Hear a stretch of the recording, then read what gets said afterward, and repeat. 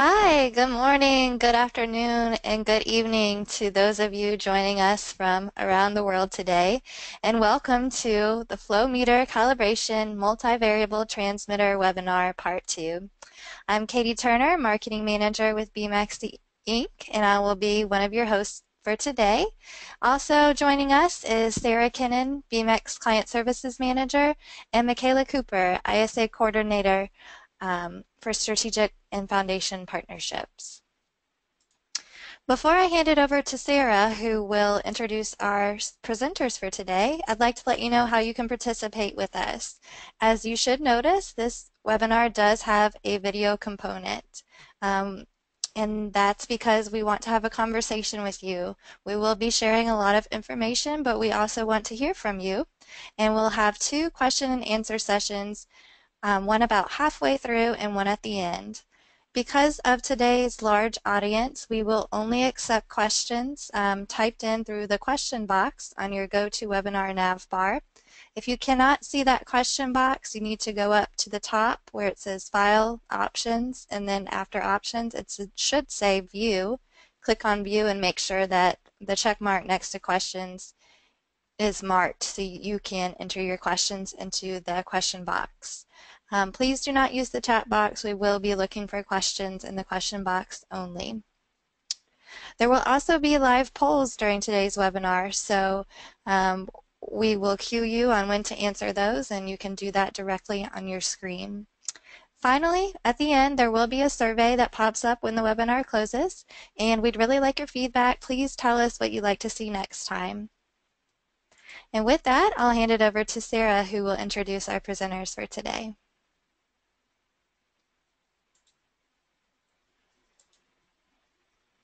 Thank you very much, Katie. And I'm not seeing the pictures of the presenters or the slideshow. Maybe it's just me. I'll go ahead and start presenting either way. There she is. First off, we have the lovely Nicole Meidel. She is a product management engineer for Emerson's Automation Solutions business unit. She has been with Emerson for over 2 years, working with Rosemont multivariable transmitters. Her role focuses on product support in areas ranging from new product development to product training. Meidel received a Bachelor's of Science degree in Mechanical Engineering from the University of St. Thomas in St. Paul, Minnesota. Thank you for joining us today, Nicole. We're really lucky to have you here. Next up, we have the Honorable Ned Espy. He is the Technical Director with BMAX, and he has promoted calibration management for over 20 years. Ned has helped develop best practices for calibration with a focus on pressure, temperature, and multivariable transmitters. He is a consistent editorial contributor to the leading industry publications and has received significant recognition within the automation industry. Today, Ned teaches calibration best practices and provides technical support to end users and the BMAX team in North America. Next up, we have... Whoa, hey, what? I do not remember getting clearance from my agent to show those pictures. Where did you get those? This might be a WikiLeaks situation. I wasn't prepared for this. Yeah, fine. Is there a next line? Okay, back on script. Now we have Roy Tomolino. You might have seen him before in webinars or ISA and BMAX events around the country. He has been teaching calibration management for 15 years. Throughout his career, he has taught on 4 different continents to people from over 40 different countries. His previous roles include technical marketing engineer and worldwide trainer for Hewlett-Packard, as well as application engineer with Honeywell. Today, Roy is responsible for all BMAX training around North America. And that's it for our presenters today.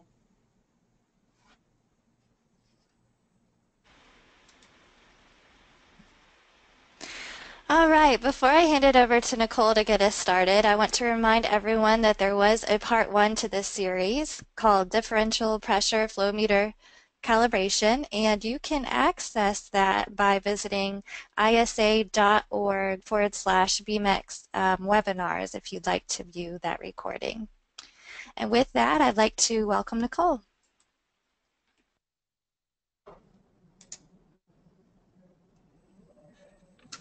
All right, thanks, Katie. So first I'm going to go through the agenda here. I'm going to go into an introduction of multivariable flow measurement and some myths that come about when measuring with a multivariable transmitter. Then Ned's going to go into some recommended calibration methods with a multivariable transmitter or flow computer. And then Roy's going to give us a live demonstration of this. Then we'll have a quick Q&A session. And then I'm going to dive deeper a little bit into some of multivariable applications, and then I'll pass it back to Ned with some ways to test multivariable in a traditional manner. And then Roy will give us one more demonstration, and we'll wrap it up with another Q&A session.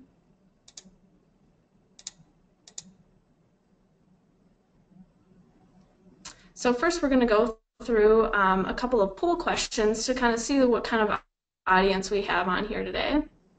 So the first question we have, pretty basic, what are you using to measure flow? A multivariable transmitter, flow computer, neither, or you're not sure?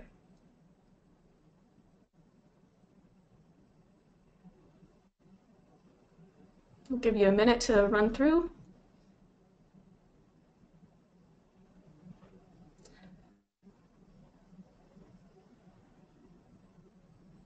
All right, well this is great to see. It looks like we have a lot of multivariable users, and so hopefully we can get a little bit more in depth for you guys. And then some of you who aren't sure or don't use multivariable at all, we can hopefully go into enough detail for you as well. And then our next poll question we have, just to get an even better idea of what kind of people are on the call today. For those who are currently using a multivariable transmitter, how many measurement points do you have in your process? None, 1 to 5, 6 to 15, or more than 15? And I'll give you another minute to answer that.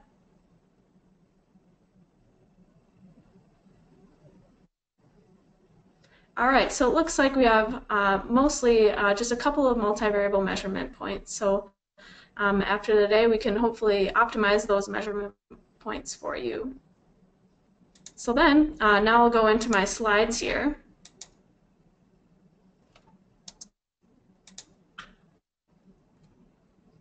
All right, so first I'm going to go into a basic overview of DP flow, and then I'm going to dive a little bit deeper into multivariable transmitters. The DP flow equation comes from a guy named Bernoulli. When an obstruction in a pipe, such as an orifice is placed, there's a cause of pressure differential. By measuring these pressures with known pipe restrictions and geometries, we can calculate the fluid flow rates. In its simplest form, the flow rate equation is equal to the square root of a change in pressure, or differential pressure, times a K constant. So historically, DP flow is very well known. It consists of impulse piping as well as a DP transmitter as shown in the picture on the right here. It's a well understood technology and has been around for many years. And there are many good things about this traditional installation. It's well recognized globally across many standards. It's highly repeatable, economical, and easily calibrated and configured in the field. But there's some problems with this historical way of measuring DP flow. There's trouble with leak points, sometimes trouble with long impulse lines, higher pressure loss, and sometimes it can be difficult to install because it requires long straight runs. And one of the most important things that I want to highlight in today's presentation is that there's a lot of flow uncertainty due to varying pressures and temperatures. So now I'm going to go into another poll question here. Do you think taking a DP measurement is accurate enough for your flow rate?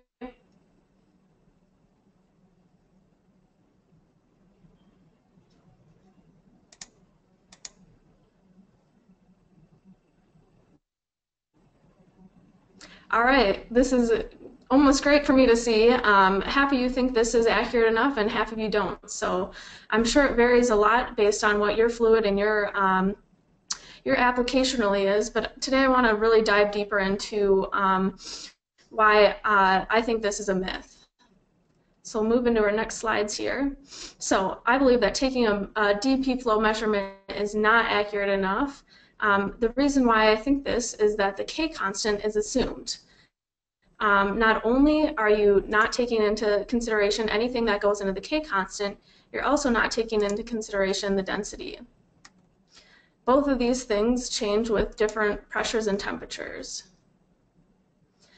You can see here on the graph on the bottom right is the accuracy that you are getting when not taking into consideration any changes in pressures and temperatures. I'm going to go a little bit more into depth on what actually goes into the flow rate equation, as you can see on the left. And hopefully we can debunk the fact that taking just a DP measurement is accurate enough for your flow rate. So you can see here that original DP flow equation that I popped up on the screen in the first slide. You have a K constant times the square root of DP. Now, to take into consideration some of the changes in pressures and temperatures, you can add the density term to this. So how does one do this? Some of you may do this as well. You do this by taking additional pressure and temperature measurements. You have a separate differential pressure transmitter, a separate static pressure temperature, and a separate process temperature transmitter. All these three separate measurements make your reading more accurate than just a DP transmitter. But there's some troubles with this one as well, as there's even more impulse piping and all the problems that may come with those impulse piping. And there's additional instrumentation costs and conduit and wiring costs as well. And you can triple the amount of commissioning and maintenance time. You can see here now that why this is just taking into consideration the density is not enough either. So in this situation, the K constant is assumed again. Although you're taking the differential pressure, static pressure, and process temperature measurements, you're only partially correcting for any changes in pressure and temperature. So you can see here the better accuracy and percent error that you get when taking those three separate measurements. So in our first situation where we were only using a DP transmitter, in this highly exaggerated error example, you can get up to 15% error if conditions are right. While taking a separate static pressure and process temperature measurement, you can get that percent error down to 2.5%. So like I mentioned, these are a little bit exaggerated, but these could happen in the perfect conditions.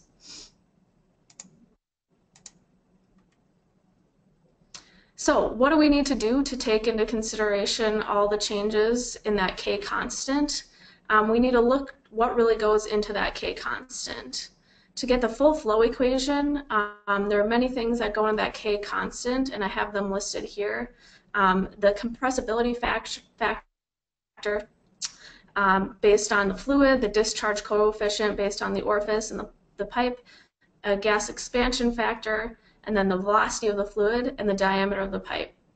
And this all can be multiplied by the square root of a differential pressure and static pressure. So you can see here that all these different things that go into that K constant change with varying pressures and temperatures. And that's why it's so important to take into consideration any pressure or temperature changes in your fluid. So how do you do this? How do you take into consideration all those different varying pressures and temperatures? You could do that by using a multivariable transmitter. So a multivariable transmitter solves a lot of your problems that you get with historical DP flow. It can limit those pipe penetrations you get with the separate pressure and temperature measurements. It can reduce your wiring cost and reduce installation time. And you can standardize on one transmitter in a wide variety of applications. And a multivariable transmitters, for those who don't use them, contain a differential pressure transmitter, a static pressure transmitter, and a process temperature transmitter all in one device. Not only does it contain all those different variables in the one device, it also contains a real-time fully compensated mass flow equation. So I pulled up that full equation on a couple of slides ago and showed you how pressures and temperatures are changing in those varying K factor coefficients. And all those are done inside the transmitters. So it makes your measurement a lot more accurate than doing that in a flow computer.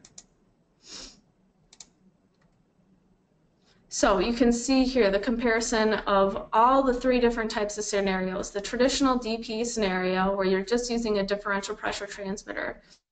In this error example, you can get a 15% error. When you add those two separate transmitters of a differential pressure transmitter and a temperature transmitter and a static pressure transmitter, you could reduce that error to 2.5%. But when you use a multivariable transmitter with fully compensated flow calculations in the device, you can take that measurement error down to 0.7%. So it really shows how much more accurate a multivariable transmitter with fully compensated flow calculations can be over the traditional ways of taking DP flow measurements. So that's my first section. Now I'm going to pass it over to Ned to go a little bit more into calibration and multivariable transmitters. All right. Hey, Nicole, that was great. Really a lot of good information. I want to thank everybody today for joining us as well. Really are excited to be presenting to you today. So we're going to change gears a little bit, and Nicole has explained a little bit how the transmitter works. So I want to talk about, how do you maintain this nice transmitter that does all this fancy stuff? And going through this little list here, you guys, our audience, you continually pushing us vendors. You want something that's more accurate. You want, just something that's stable and so on, and we're trying to deliver. And with the technology improvements, I think Nicole made a very good point on her last slide. I mean, you can really get some highly accurate measurements, taking in extra variables here. So, so as a vendor and really as a calibration technician, we're just trying to leverage this smart technology and the digital components. And in a way, we're trying to make things easier, but it also seems a little more complicated. But the bottom line is down here at the bottom is there's just more pressure on a maintenance guy or gal than ever before. It's just as the technology gets better and better, there's more things that you have to learn and understand. Let's see.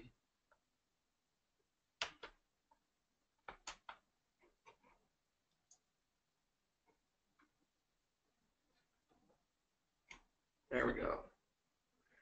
So this is a recap maybe from our previous webinar we did a few months ago. So just to recap, when you do a flow calibration, keep in mind that the best way to meter flow and to test a flow meter is to put it on a pipe and actually measure a precise amount of media going past that flow meter. So, many of you probably use flow laboratories or utilize a laboratory in some way. You can also make your own test stand and maybe do a flow check yourself.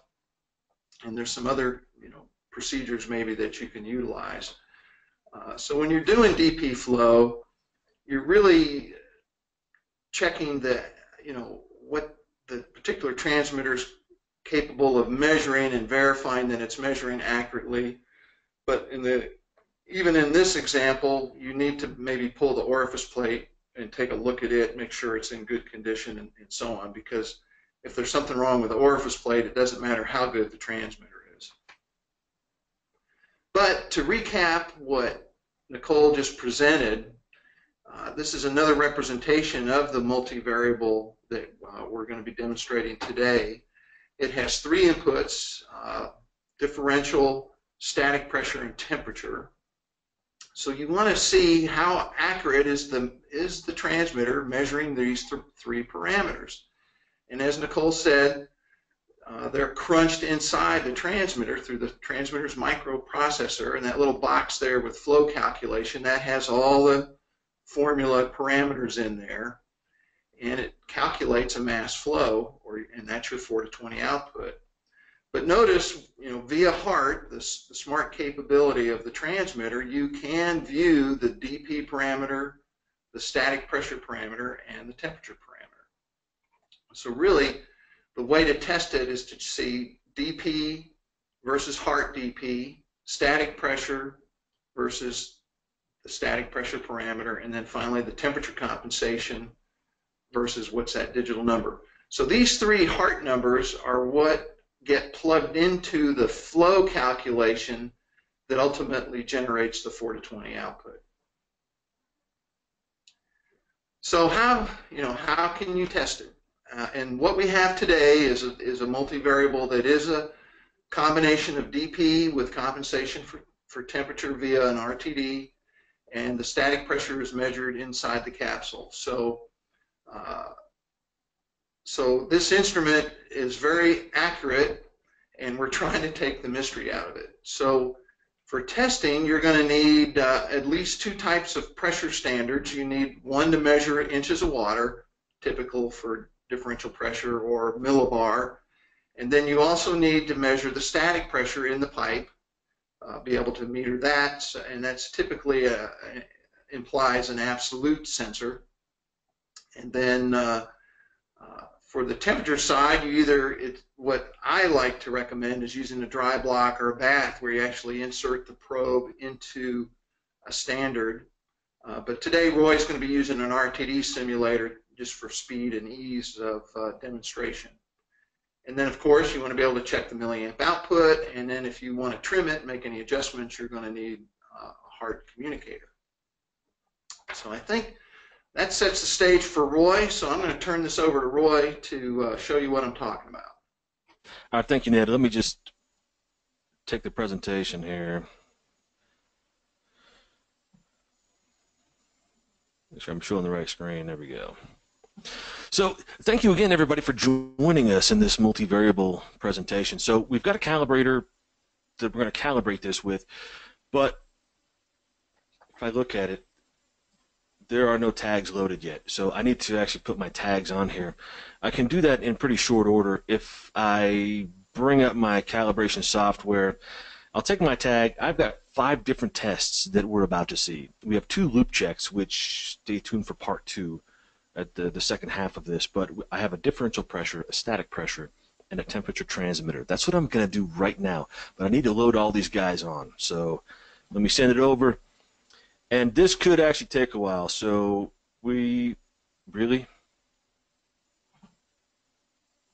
so just hang on 1 second while I disconnect this.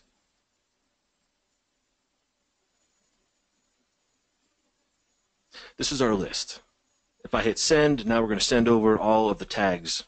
Now we can fire this up. So on the calibrator, if I go to document and calibrator, all of my tests are listed, and I've got my 2 loop checks, and I put a number in front of the name so that I can have them in the exact order that I want them to appear. Otherwise, it would be listed alphabetically, and that's also fine. But let me do this. Let me grab another camera angle so you guys can see what is actually going on here.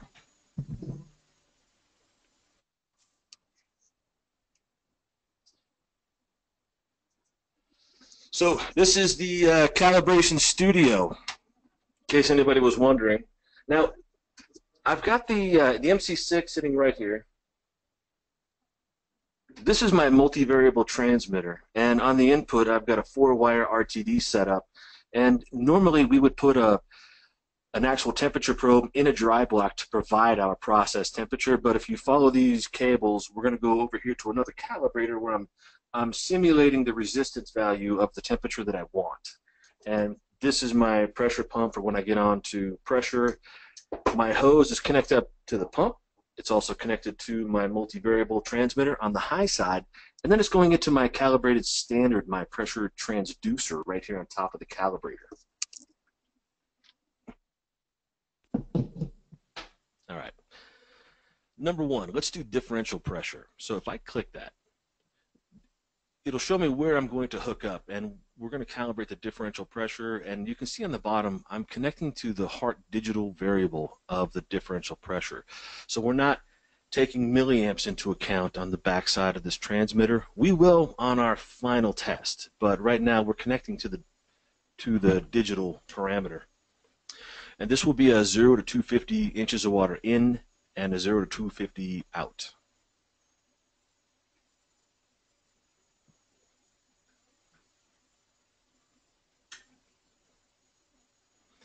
I wish there were a turbo button on Hart. So it's finally here. It's shown up. Now we have 0 in, and that's based on this. I've got this vented. Let me press the 0 button on the bottom right. That'll zero out my pressure transducer, and we'll hit start and get going. I've got a 4 to 5 second delay set up on each test point, and you'll see gray bars that tells me where I'm going. So the bottom right is telling me where I'm heading. So this is about 25%. I went over just a little bit, but I don't have to get this thing dead on as far as 62.5. I can get it anywhere in the range. The calibrator will automatically calculate the output versus the input. And you can see the error on top of the graph. Let me let go again here. So I just actually exceeded it. So I can pull this back down. And I could have even forced it to take that point right there as well. It could have. So we're getting a 0 error right now. So that means our differential pressure is dead on.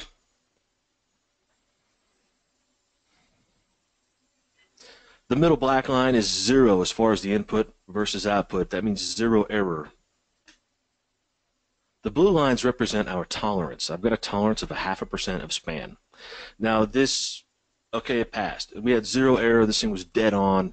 I can hit the down arrows to look at our graph again, or go to see the numbers itself. Let me save this. And I'll save it as found. All right. Now I'll hit back. So, and I'll hit the X to hop out of here. I've just tested one aspect of this multivariable. And before multivariable, as they mentioned, you are looking at differential. You're looking at static pressure and temperature all separately. So now we're going to grab our static pressure, which will be a separate test. We'll do a 3-up test. And we'll grab it 0 to 25 psi. The full range capability here is 0 to 800 psia, but with barometric pressure, sea level being 14.7 roughly, and the addition of the 250 inches of water, we'll never exceed 25 psi on the input. So that's why I've chosen 0 to 25 psi in this instance. So we're still connecting down here, you can see.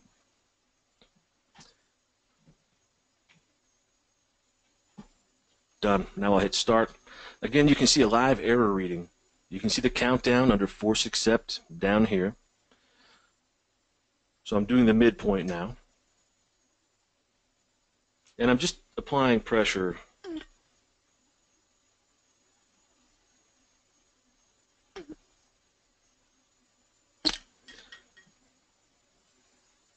There's some dampening going on here. And one thing I want you to note is we are not dead on the 0. There, well, we have an issue, looks like, with our setting. This thing needs to be trimmed a little bit. Or does it? We're going to find out. The tolerance I have set up for this is 2% of span. So I'm going to stop it right here. You can see where this is going, and once it's done, I'll show you the final graph. So it passed, but let me arrow down to our graph so we can check out some numbers. This was about 1% error. And is 1% good or bad? The tolerance on everything else that I have here is, Ned? You're going to trim this, right? I'm not going to trim this. Why not? It's out. Well, You know what? This thing is out if we're looking at a 0.5% tolerance or even a 1% tolerance. This guy's a little bit out. We are 1.07%, but we're going to show how this static pressure has a minimal effect on the full flow output calculation. So is that why you're using 2% as opposed to something tighter? That's exactly why I'm using 2%. I could have went in here and actually trimmed this, and I don't want to take the time to actually trim this right now. We could. Let me come down here. We can see the actual numbers. So yeah, the further out we go, the further off we are. And let me save this. I'll save this as found. And if I wanted to, I could come in here and click the secret button on the top left and choose Start Communicator. And then I could do the trimming methods that are built into this transmitter. Well, thanks for bringing that up, Ned. All right, sounds good. So we've got our as found saved, and we'll hit back. We've got one more to do. One more for this section anyway. So we've done our differential pressure, we've done our static pressure, and now let's calibrate the temperature transmitter. I need to make one cable change. And I'm done. Okay, so the cable change is done. I just had to connect my RTD cables right here where the mouse is pointing so that the MC6 now is sourcing the simulated temperature, so RTD again being resistance, and I'm still connecting to the digital output signal for my temperature. The full range here is 0 to 600 degrees Fahrenheit. The process temperature of this multivariable happens to be 78 degrees Fahrenheit. This process is water and it's discharged back into a river after it's been cleaned up. Here's my temperature, so I've got simulated temperature in, and I'm measuring the digital value from the transmitter out. Let me hit start, and we'll see what delay. Yep, I've got a 5-second delay automatically on each test point.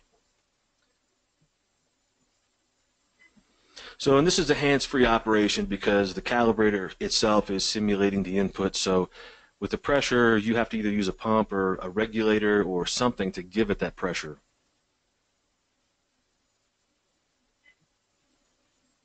So our error, we'll find out what our error is here.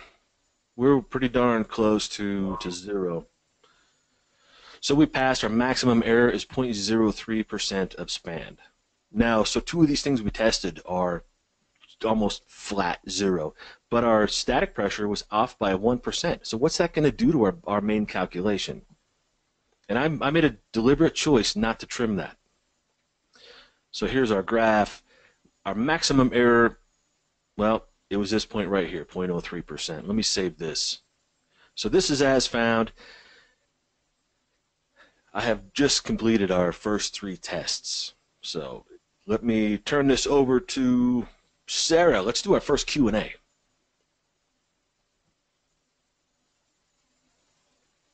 Hi, Roy. Thank you. Okay, so we're moving into our first Q&A session, and we've already received some great questions. And if you haven't already, feel free to use the question box on the side of your screen to ask your questions to our presenters here. So we'll go ahead and get this started off. Our first question is the MV transmitter really cost effective rather than 3 individual transmitters? And I believe he's saying multivariable transmitters. Yep. I can take this one. So it actually is a lot more cost effective. So if you take into consideration conduit costs, wiring costs, device costs, and even installation, you can probably save about 70% depending on the measurement. Now, if you're actually looking at the specific transmitter costs, so the 3 separate devices and then a multivariable transmitter, it's about $200 to $300 less. And then if you take into consideration wiring on that, you can save up to $1,000 on a multivariable transmitter.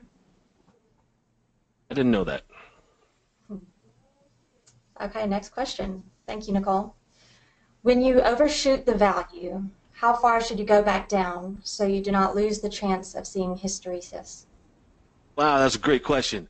So, all right, somebody busted me.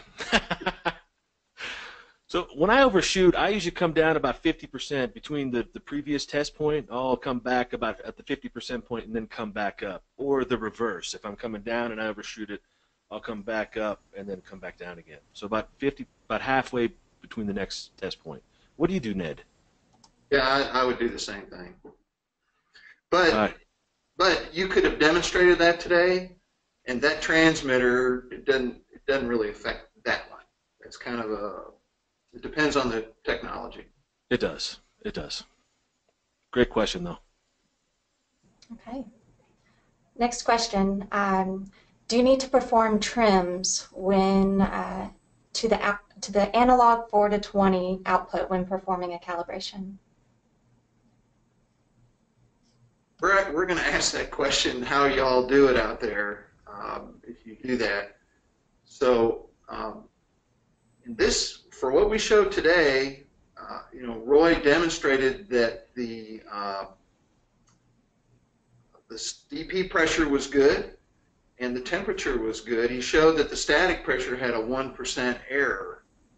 So we haven't checked the milliamp output or the mass flow calculation yet on this transmitter. We just showed the three basic parameters. So in theory, if you trim that static, it should be putting out a good mass flow calculation. Yep. So I would calibrate the digital parameters. We'll answer that question maybe in part 2 here after this question series. We'll get exactly to that point. All right, here's a stumper. Give me one disadvantage of a multivariable transmitter, being it is an all-in-one transmitter. Well, being the product person, I don't want to say there's any disadvantage, but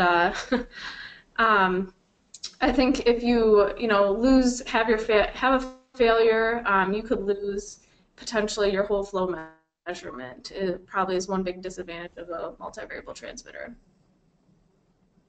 It's logical. Here we have Roy. I didn't see the heart communicator. Is it embedded in the calibrator? It is embedded in the calibrator, and I could have pressed one more button to bring that up, but then we would have had to wait for the heart sequence to fire up. But yes, built in. And one last question here, and then we will turn it over back to Katie. And any other questions, we will follow up in the second question and answer portion. And that question is, how can you tell if your transmitter measures absolute gauge or static pressure? One of these things you have to take into consideration what you order, and you'd have to look at like the model code on the tag of the transmitter to determine if it was gauge or absolute. So yes, and you can use the engineering software to plug into it using the heart modem to find out. But let me show you physically how you can tell if you have one, because I have one or the other. Let me plug in this alternate webcam. I hope the lighting is okay. But down here on the bottom, this actually, I don't know if I can get this, these two rivets right here say vent. And that means that this is a gauge transmitter. If this were an absolute transmitter, it would not have that those rivets and say vent.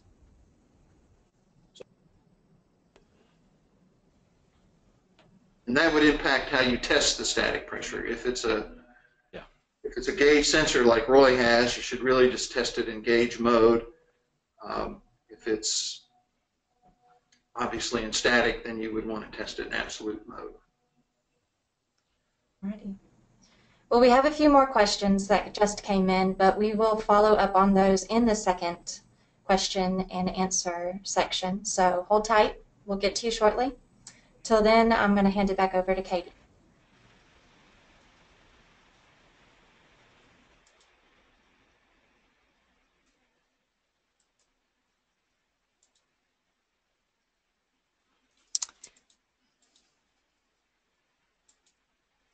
Okay, thank you, everyone.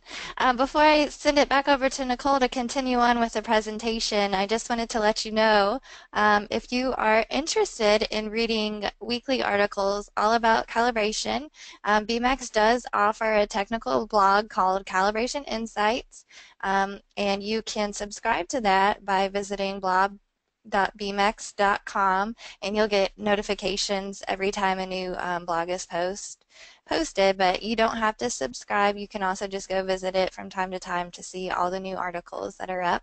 The most recent ones were about how to proof test and also all about calibration uncertainty. So with that, I will hand it back over to Nicole to continue on. All right, thanks, Katie. So now in the second section of the webinar here, I'm going to go through some more myths about multivariable. One of the biggest things I've heard, I'll wait for my mouse to catch up here. One of the biggest things I've heard is that overall multivariable is too complex to use. So over the past 10 or so years, there have been many advancements in multivariable transmitters. And so hopefully we can go through in these next couple of slides how some advanced performance classes have helped make multivariable a little easier to use, and how it's not really necessary to compensate all the time. And then some more detail into impulse piping and how to prevent using impulse piping. And then some more calibration information on how to make multivariable a little bit more easier.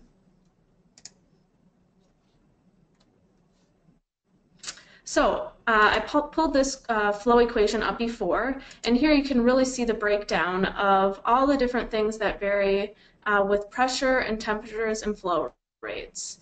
So as we discussed before, it's really important to compensate for all these different variables in the K factor in the mass flow equation. And if you don't do this inside the transmitter, you typically do it in a flow computer. Usually this is pretty complex to program and set up, and it usually requires somebody with a lot of experience in doing this to get the most accurate measurement. The nice thing about multivariable transmitters is a lot of times, I think all the time actually, there's some sort of software program that helps simplify the complexity of this mass flow equation. So you're going to have a lot of different fluids, maybe a lot of different primary elements, and a lot of different standards that you also have to take into consideration, and they also might factor into your accuracy and give you different accuracy reading on your transmitter. So what these software programs can do is with just taking your process fluid, your primary element type, and your line size, the device will calculate all the information you need for you. And it makes the multivariable transmitter really easy to use instead of having to program that into a flow computer. So not only has there been a lot of advancements in the full flow equation and the fully compensated flow calculations in the multivariable transmitter, but there's been a lot of advancements in the sensor modules that the multivariable transmitters have. You can use the transmitter in a wide variety of applications because there's so many different differential pressure ranges and static pressure ranges. The sensors a lot of times also have built-in internal temperature measurements to prevent from ambient temperature effect, and this can really reduce any error you might typically get with any other transmitters.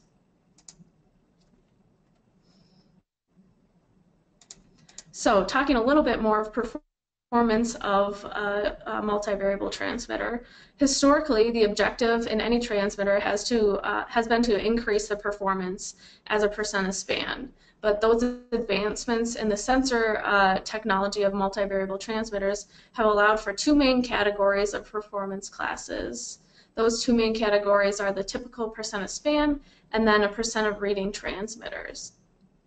So what a percent of reading transmitter does is at a wide variety of flow ranges and at low flow turndowns, you can get a high accuracy measurement. So you can see on the graph on the right, with that percent of reading transmitter, you can even get below a low error at those low flow rates. So going into a little bit more depth, here's just one example of a percent of reading transmitter versus a percent of span transmitter. So in a percent of reading transmitter at DPUs at 1,000 inches of water, you're going to get a good error of 0.04%. And then as you get into DP readings of 200 inches of water, 25 inches of water, your percent error increases as you get into those lower flow rates.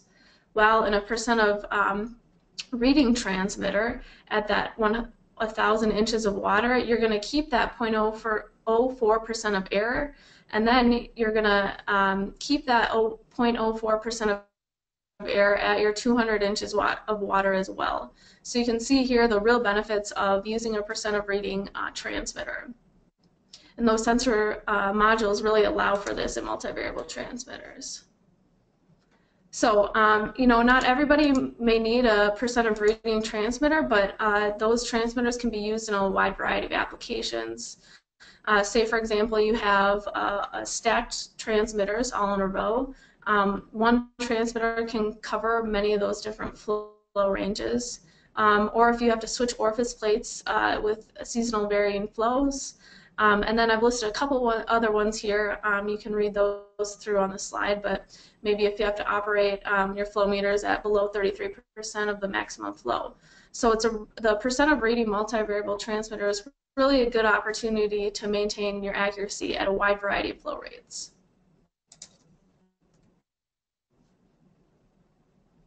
So one other myth I'd like to debunk is that you must fully compensate all your measurements when using a multivariable transmitter. So I know I talked a lot about that in the earlier slides, is that you must always have a differential pressure, static, and process temperature measurement. Well, in fact, that's technically not true. So say if you don't have a lot of varying pressures and temperatures, you can choose different measurements to go with that. So say if you have a liquid or saturated steam that doesn't change with static pressure that much, some multivariable transmitters have the option to just have a differential pressure and process temperature measurement.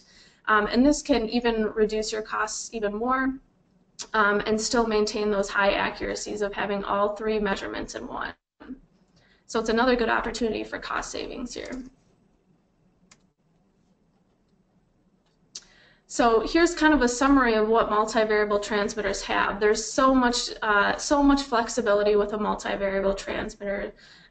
You can just have a differential measurement with your flow calculations depending on your fluid application, or you can have all three measurements in one. You can add it to varying remote seals or a flow meter. And then one other side note here is you don't even have to use a multivariable transmitter in a flow application. You can also use it when you have a simple static pressure and process temperature measurement right next to each other, and that can reduce wiring costs as well when using those measurements.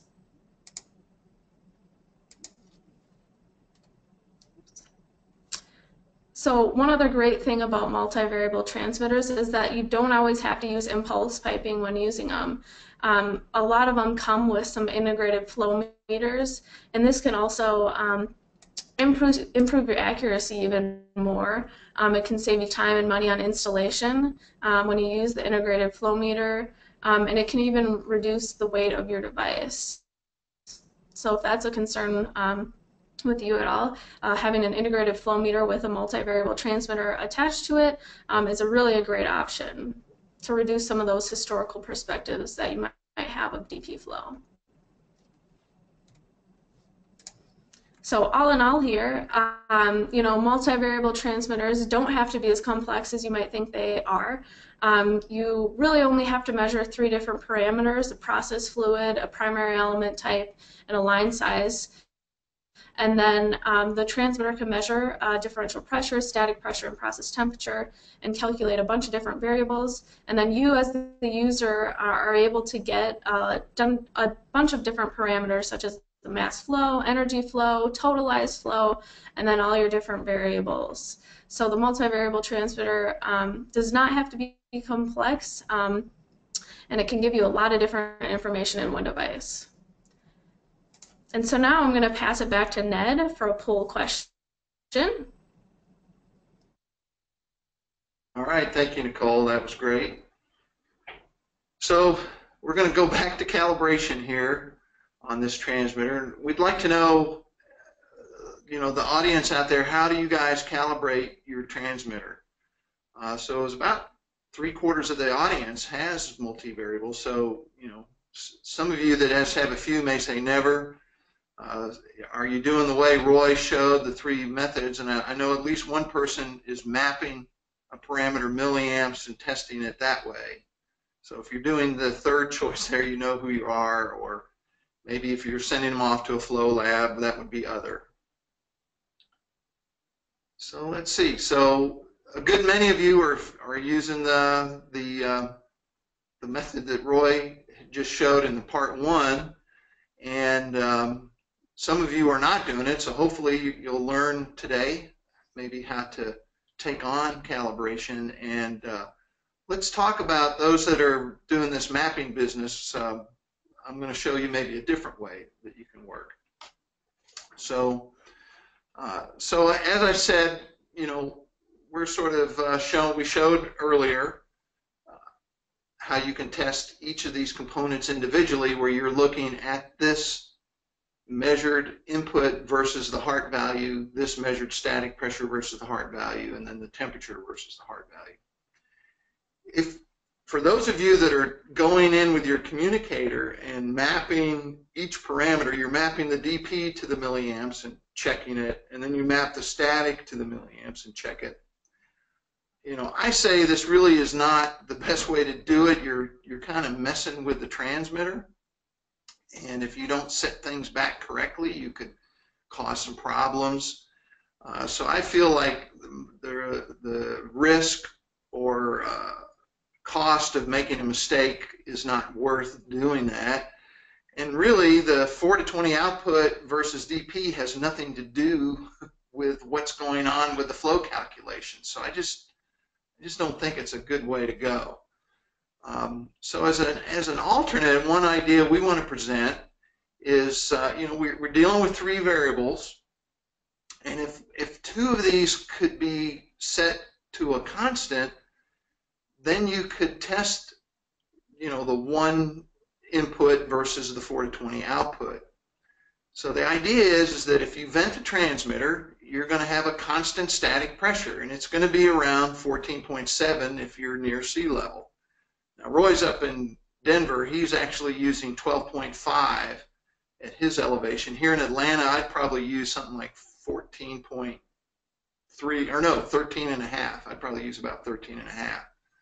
But, and then if you can go with a constant temperature, and I would use a temperature that is representative of your process. So Roy had mentioned 78 degrees. So if you just can simulate or use a dry block set at 78 degrees, great. If you're doing steam, I would use like 450 degrees Fahrenheit, because that's pretty much what steam is running at in your process. So by taking those 2 variables as a fixed, you can then check the dP versus the milliamps, but there is a quirk there in that it's a nonlinear relationship.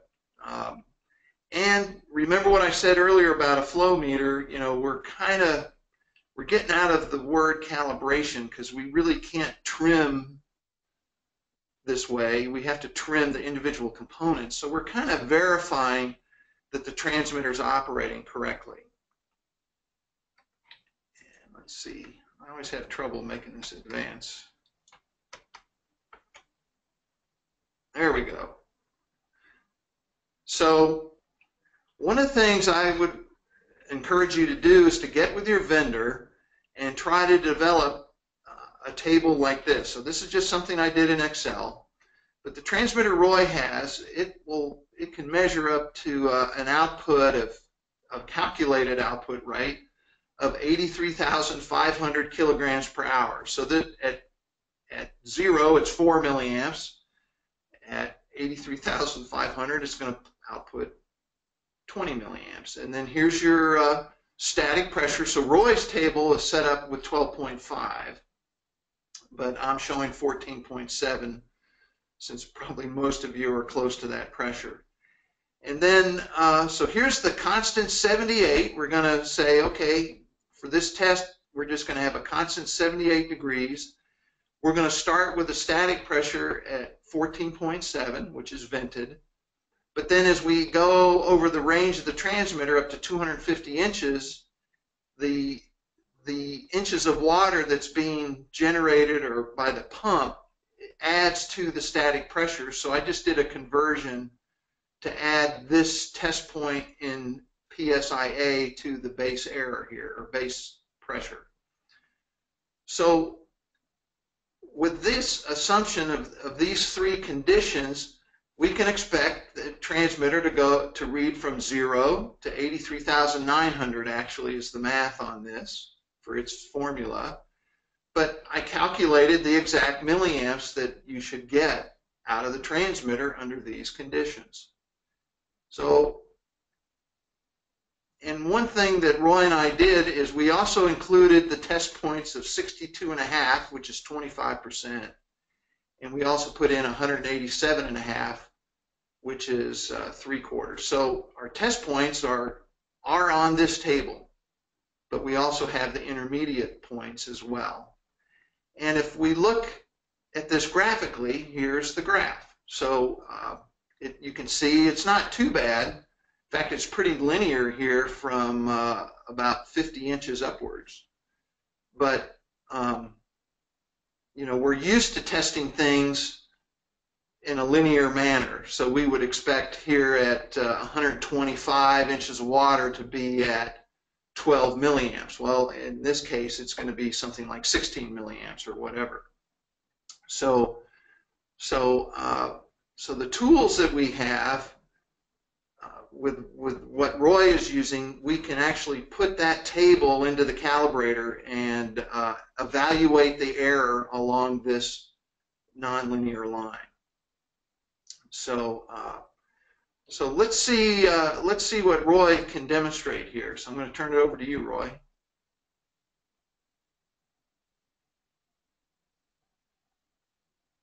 I'm just trying to fire up my heater.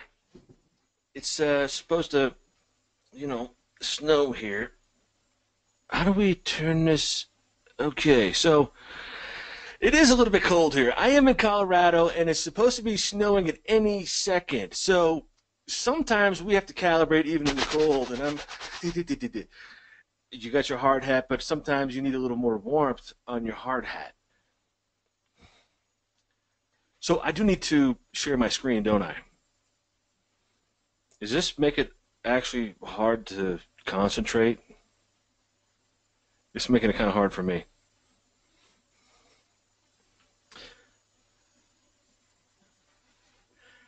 Number one, the graph that Ned just showed, and actually I think I don't need this right now. The graph that Ned showed had these test points, 0, 25, 50, 62.5, and we were able to plug this into the calibrator itself and plug it into the software also. That's how we're getting these numbers. But I also want to point out that these numbers are available. If you own one of these, you'll be able to get that information from the factory wherever you purchase your multivariable. You'll describe the process. You'll describe the pipe diameter, and you'll have things such as the absolute viscosity, the compressibility at flow.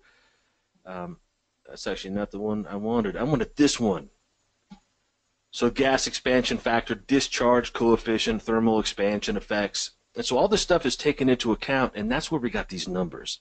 So you can either get the calculator from the manufacturer themselves, or you can plot all this out. And luckily for me, I have Ned, and Ned did it for me. Thank you, Ned. He is my math whiz. So on the calibrator, let me just go to meter real quick and check out our barometric pressure. Normally it is somewhere around 12.5, but we have a low pressure coming in. Yesterday it was 12.07 psi, so snow was on the way. back to the home screen, documenting calibrator. Ned, did you care if I do the PV next or the? I'd like to do that one next, if that's all right. Sure, Roy. I think just show both of them. You'll make some good points. All right. I will show both of them. So I have my 78 degrees being sourced. We're connecting now to the heart mass flow output digital parameter. So that's what we're hooking up to. So we did all these things to calibrate the input parameters, and now we're going to look at the output. And the next one I'm going to do will actually be the milliamp output. But first, I want to see the actual digital variable that will be going off to the DCS. Your DCS will be showing a certain kilograms per hour. Now, in this example, I've got pressure on here. On this example, I used a mass flow. You could absolutely use a volumetric flow. That's okay too. And I'm using water. Water has less variables as far as temperature and pressure, so the density of the fluid or the content changes less. So I kind of used water on purpose. Here we go. I'm going to hit start. We have 0. All right. Now everyone knows I should have actually pressed the 0 button, right, to zero out my transducer.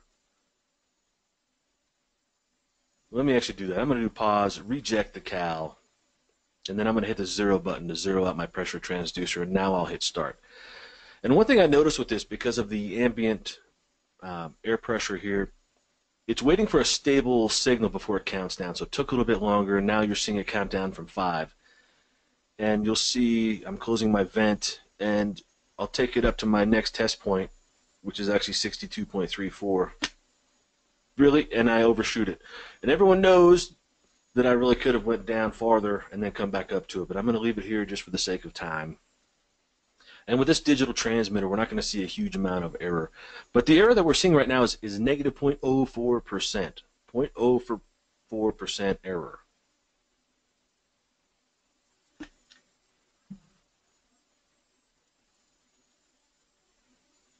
So the top right, we are seeing our mass flow. We're seeing our actual flow in kilograms per hour. 59,098, 5,900. Okay.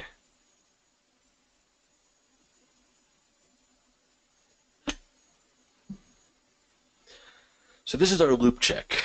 And Ned mentioned this earlier. And how are you testing or how are you calibrating this transmitter? Are you doing all 3 steps like I did before? What Ned is suggesting is, as a complete loop check, why don't you do this? Or the next one I'm about to show you. And then if this is off or outside of your parameters, then dive in and check out the static pressure and the differential pressure and the temperature. Okay, we passed. I'm going to show you one thing. Everyone, get out your photographic memories. Memorize this graph. The shape, okay, it is pretty flat, so it shouldn't be too hard. And I'm thinking if we had a little bit of a delay, we might have even got closer on this 25% test point. Let's save this. I'm saving it as found. And again, if I needed to, I could go right into the heart communicator by choosing Start Communicator, and it would fire right up. But we're not going to do that for time. I'll go back out of here, back to my list of calibrations. We can see that I've done 4 calibrations. There's a green check mark next to each one of them. Now the final one. And this might even be the only one you even do. We're checking the differential or pressure in and mass flow out as far as 4 to 20 milliamps. So 0 to 249.358 inches in, 4 to 20 milliamps out. Loop power is on. We're using a special transfer function.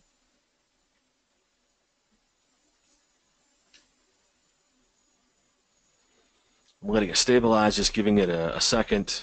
And before I do hit start, I am vented on my pump, so I'll hit 0. And now start. So you're seeing the milliamp output. So for those of you who want to see the 4 to 20 output of this multivariable transmitter, you are witnessing that right now. So you might have thought this was impossible to do, but you're seeing it.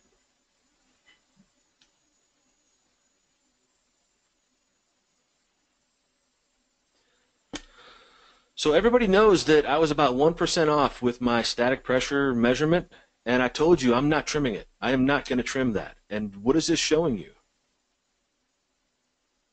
This shows you the static pressure on this liquid water does not make as big of a difference on the full calculation of flow. That's what you're seeing. So just because you can measure something down to the micro ounce or whatever doesn't mean you need to trim it to that. Trim based on what your process needs.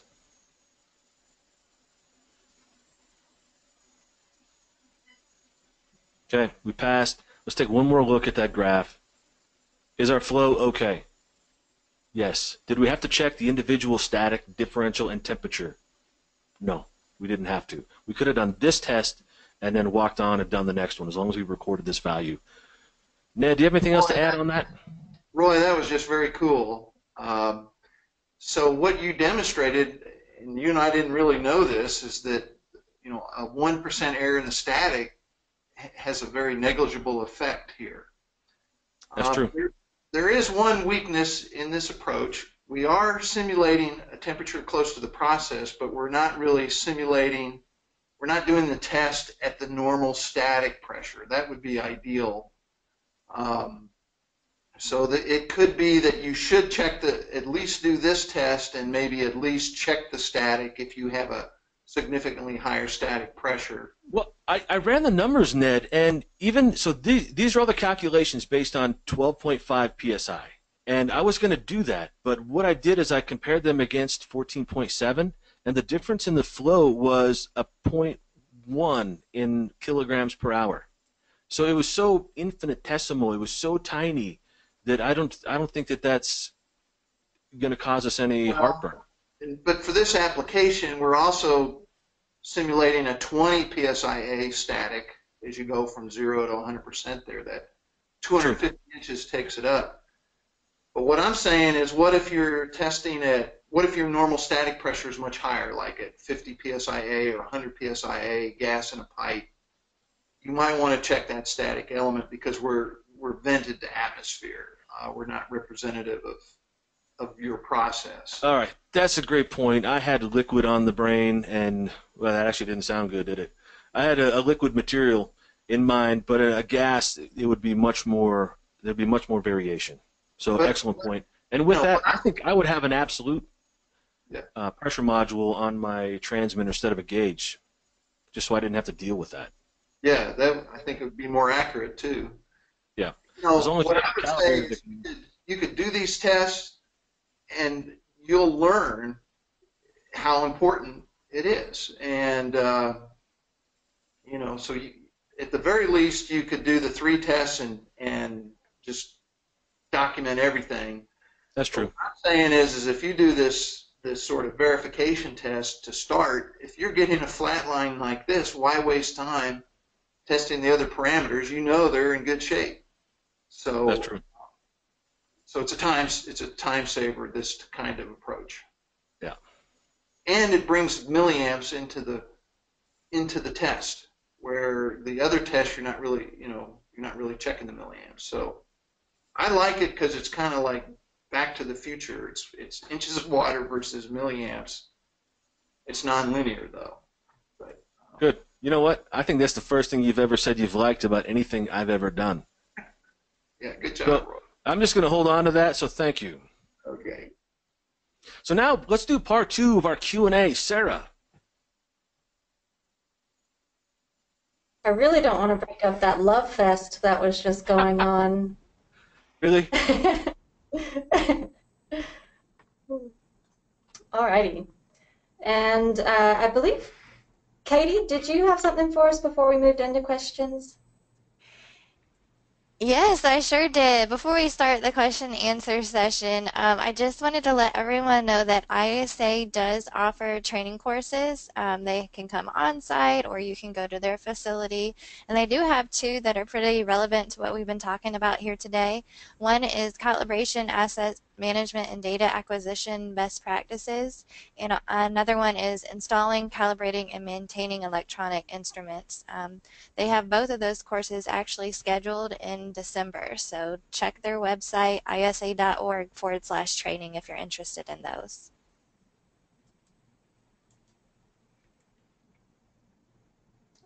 Alrighty, time for questions. And we still have questions coming in, so we're going to try to address all of them now. But if we don't worry, we will email you after the webinar and answer your question. Or if we I just didn't, have one comment. Why do we have this image? Does this mean that everybody that just went through what we just presented is feeling like that? That's how That guy I looks pretty frustrated.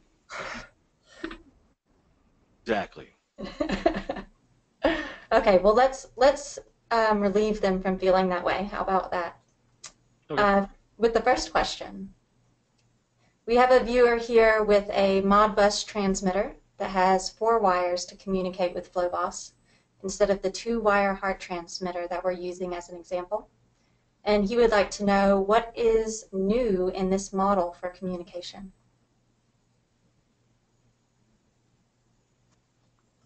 Yeah, so I think, oh, were you talking, Ned? No, go ahead. I'll let you start. So I think you kind of said it in your question there. The big thing is the device we're talking about here is a heart transmitter, which is 2-wire. And then transmitters like Modbus or FieldBus have the 4 wires for power and communication. Ned, did you have more to add?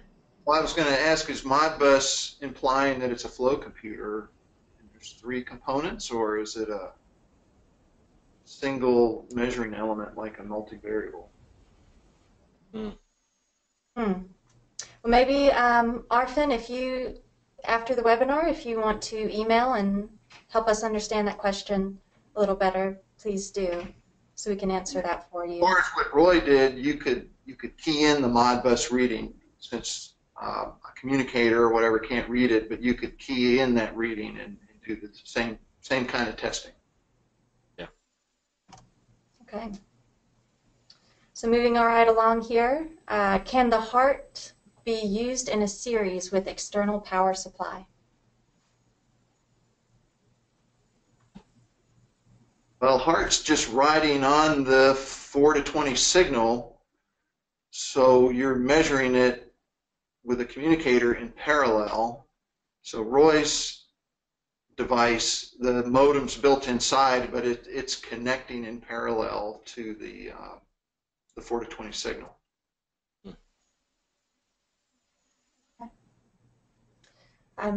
How does a DP flow meter compare to a mag meter as far as accuracy goes?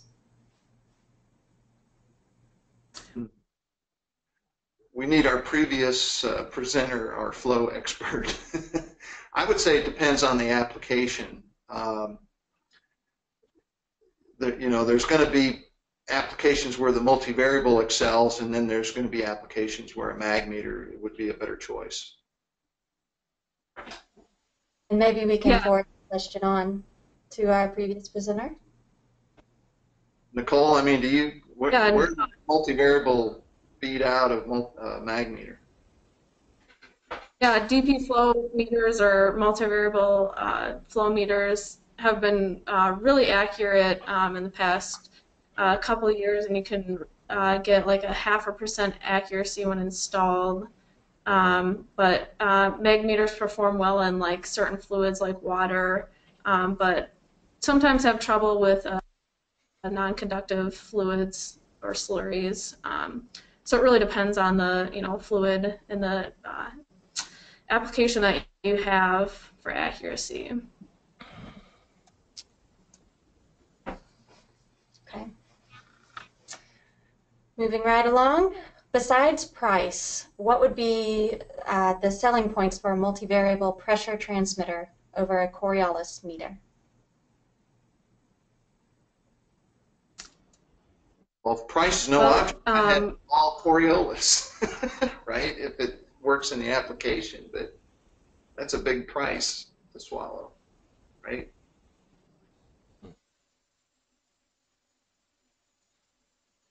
Nicole, did you want to follow Yeah, that and one? yeah, so it depends, on the application again. It can't really do gases or steams as well. You might get some high permanent pressure loss, and can be really large in large line sizes. So, depends on all those things with Coriolis and DP flow. So. Okay. If you use a multivariable transmitter for additional variables without using it for flow, how do you receive multiple analog inputs via 4 to 20?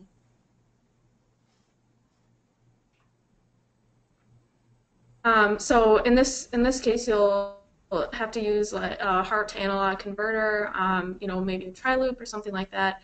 But that way you can use the 420 and get any variables or additional variables using that. Okay. And y'all interrupt me if I move on to the next question too quickly. Ned, I believe this next question was based on your slide 44 on vendor provided information. Keith, correct me if I'm wrong here, but would the milliamp output not be square rooted? Yeah, there's no square root. That the conversion is done in the multivariable.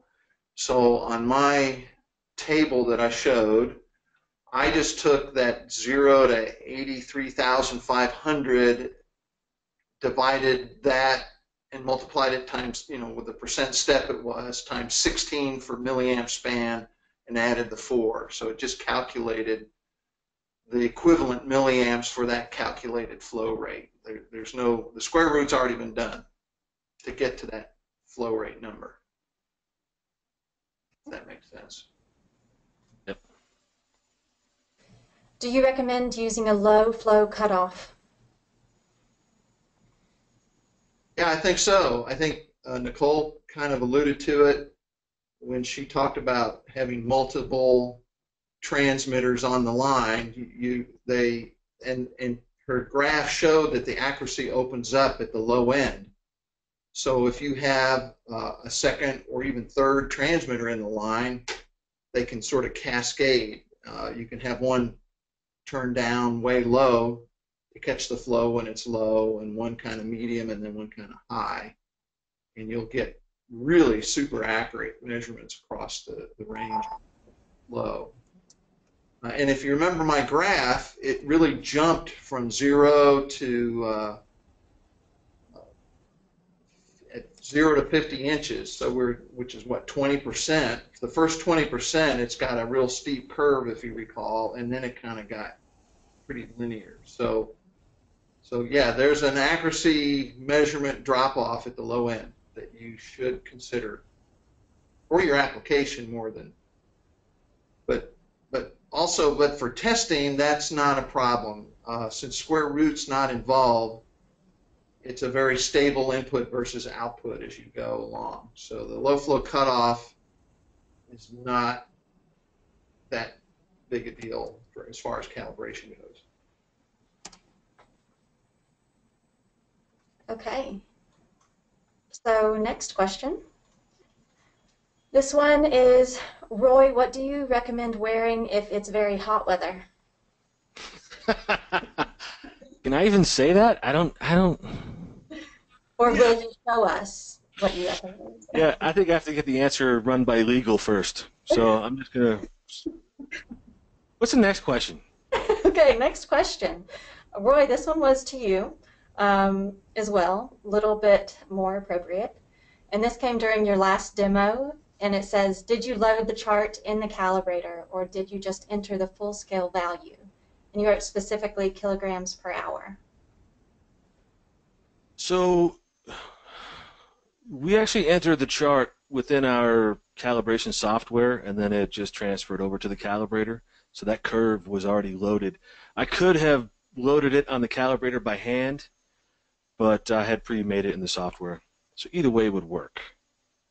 So we have the ranges, the input high, low, the output high, low, and then that transfer curve that we had to customize because it's not linear and it's not square root.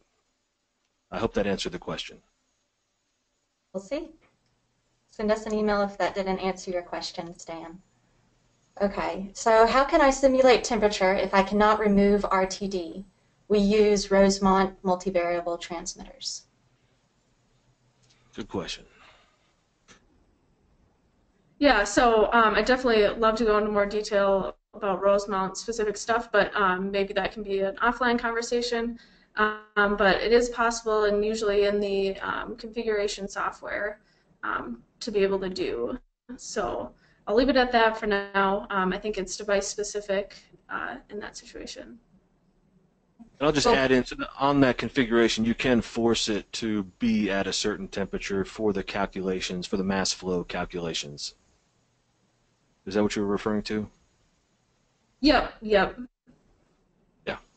Also, just an idea, but 78 degrees was 110 ohms, right, Roy? So That's true.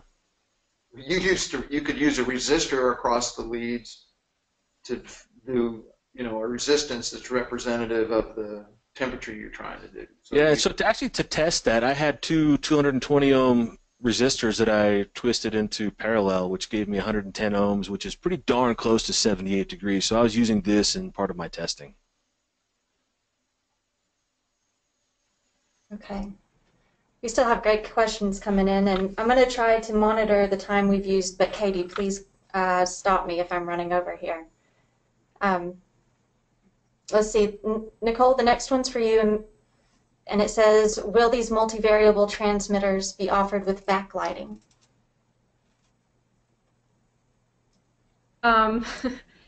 They could potentially be if there's a large business case or something like that. If there's a huge need, I think that might be the direction they might go in the future. But I can't say as of now. Okay. All right. Wouldn't the multiple points being captured be able to be used for troubleshooting if history is being kept by the DCS?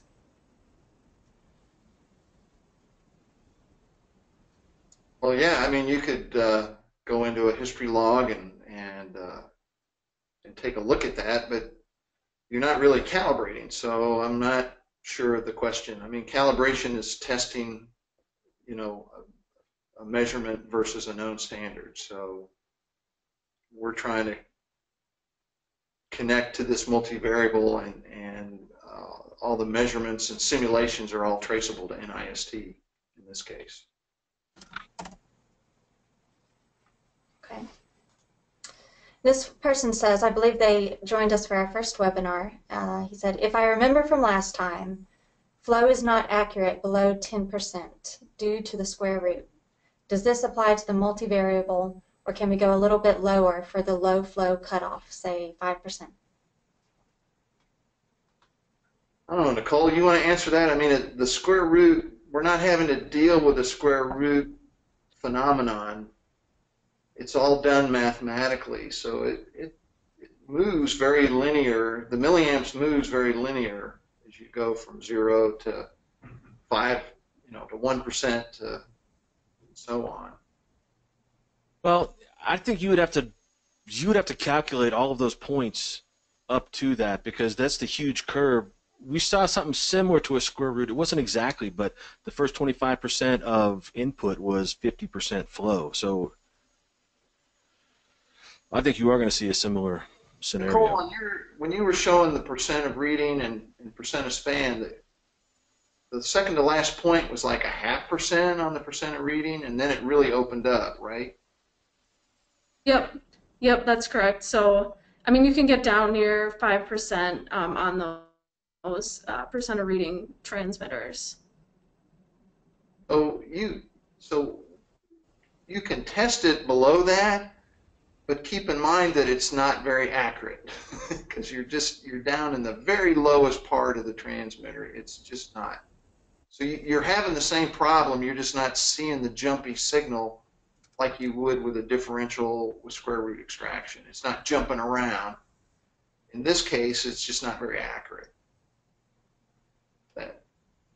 Yeah, yep. It's still there. It's just not in your face like it would be with a an old style DP with square root extraction. Okay, we've got one last question here, and then I'm going to cut it off. And any other questions that we haven't seen, or if you think of other questions later on, you'll have a chance to send them to the presenters personally. So last question, how significant is specific gravity on natural gas flow meters?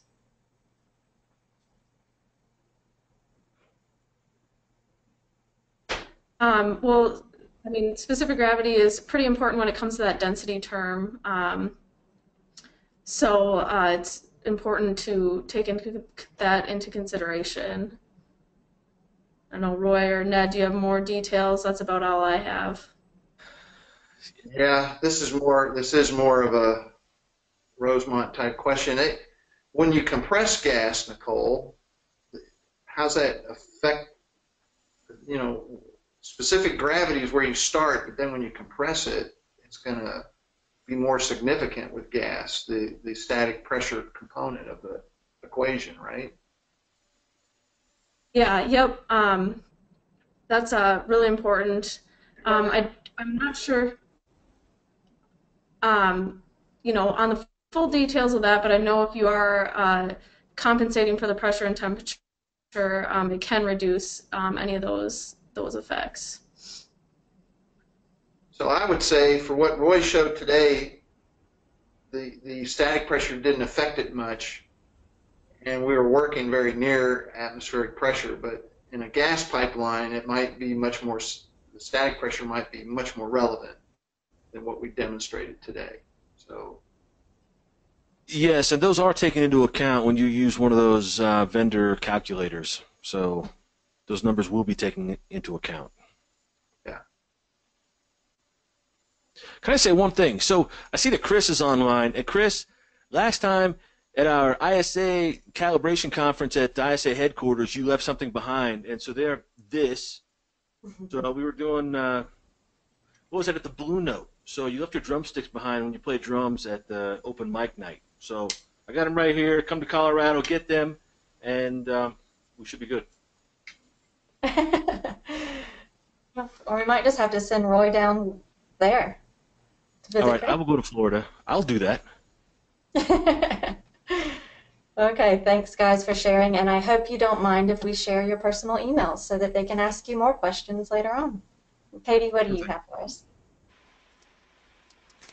All right, guys, I'm about ready to wrap up the session for today and want to thank all of our presenters for doing an excellent job and thank all of you out there for spending some time with us. And we hope we demystified a few things and answered some of your questions. One last quick promo. There are a couple additional resources that you might be interested in. There's a book that you can buy through ISA if you go to ISA's bookstore. Industrial Flow Measurement. It's by Mr. David Spitzer. It's 443 pages and all about flow measurement. BMX does offer a free calibration resource, Ultimate Calibration 2nd Edition, and you can find that on our website. It's 203 pages, all about calibration. So with that, I'll hand it back over to Sarah to close out for the day. Thanks, everybody. Okay, so you guys had a lot of great questions, and I actually have a question for you, and that is, what do you want to see on our next webinar? We'd love to present on what you're curious about as far as calibration and automation goes. So we will send you out a survey in an email following this webinar, so please take your time to fill that out, give us feedback, and let us know what your great idea is. Also, if you missed any portion of this webinar, we will be sending out a link of the recorded version as well as some supporting information. So keep an eye on your inbox for both of those links and emails. And like I mentioned before, if you have questions that weren't answered or you have a question later on, please feel free to email your presenters, and you've got their personal emails right there on your screen. So write them down, and that concludes the webinar. So thank you for attending. You've been a wonderful audience, and we hope to see you next time.